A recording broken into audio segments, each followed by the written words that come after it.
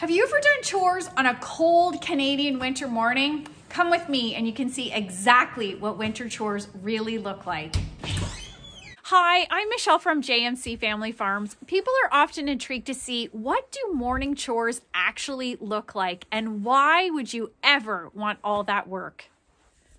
When I'm doing morning chores, I find it really relaxing. I often listen to podcasts and it's just quiet time. On my way to feed the horses first, but check this out. It really is beautiful, but we better get moving because Peanut's gonna be really mad. So we always start with the horses first. Chores have to be done morning and night, and it doesn't matter if it's cold, if it's raining, or if you're not feeling well. Your animals depend on you to care for them and feed them, so you can't ever miss a day. Our horses are fed in individual stalls. This really helps because they actually get supplements and they each get different sorts of supplements to help them stay healthy.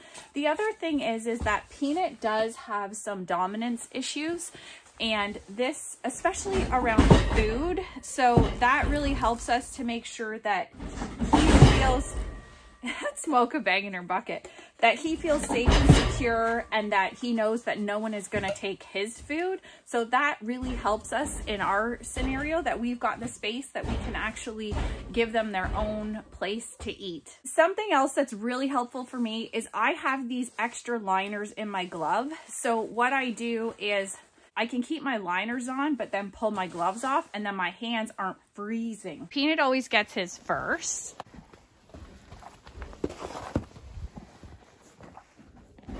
Hi, bud. Okay, your nose. And then Mocha's next. Here, girl. Mocha paws a lot. She's always done that ever since we got her. She always paws with her left front foot, and that's just a pattern that she's done. With our stall door, you can see outside here, there's pellets. I actually have to keep those there because she always pees right at the door, and if I don't keep those pellets there, then it leaks out the door and into the hall. So it doesn't matter how thick I make those shavings at the door, they always come leaking out. So that actually is a great solution if anyone else has a problem like that. While the horses are eating their breakfast, we'll get them some hay and we'll put that out in the field. But this is where I take all of those beautiful pictures, is when I'm coming out to do hay in the morning. And this is the view. It's so nice to be outside, and I know that it's early, but it's so nice to be able to be outside and just enjoy some fresh air before we get our day started. You can see Peanut's done, and he's telling me to hurry up again. He's very vocal. We feed in square bales here, so what we do is we actually spread the hay all around the field into different piles. That way each horse, we only have 2, so that way each horse has access to lots of hay. There's no fighting, nobody has to worry that they're not going to get enough food. So this is a really good solution. Plus, we spread the hay out quite far within our paddock, because it then makes them move around. Of course, in the winter and in the cold, there isn't a pasture where they would be grazing. So this way it forces them to move around, because otherwise they would stay right in this specific area. So we'll check the water trough and see. So we have a heated water trough. In Canada, the temperatures get so cold below freezing. This water trough is worth every penny. So we do need to fill that. I'll show you the hose that I use. Here is that retractable hose. It's great. It's very pliable. We do take it in. So once we're finished with it, we'll take it inside. But if you want to know exactly where I got that, just put a comment below and I'll send you the link.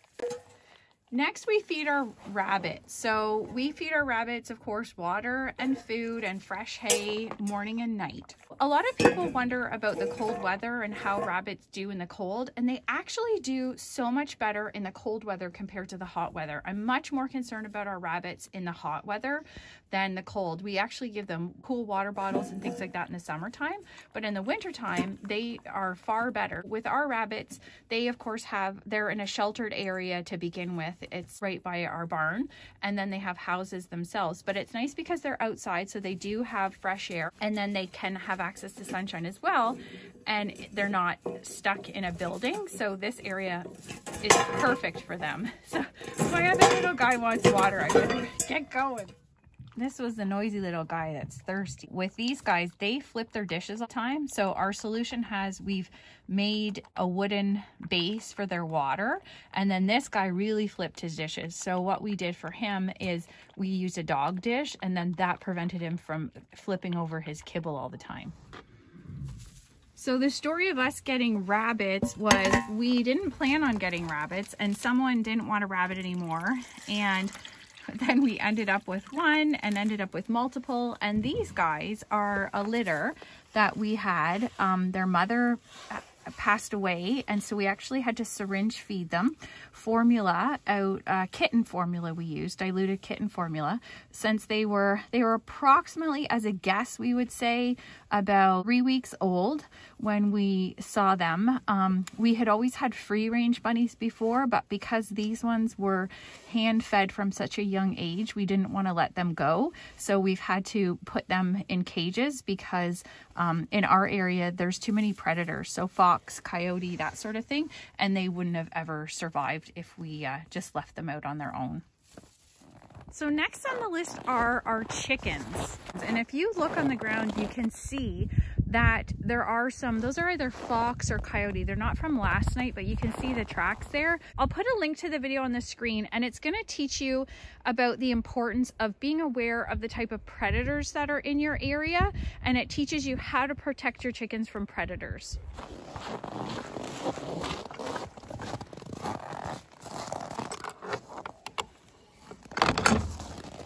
Good morning, girls. Good morning.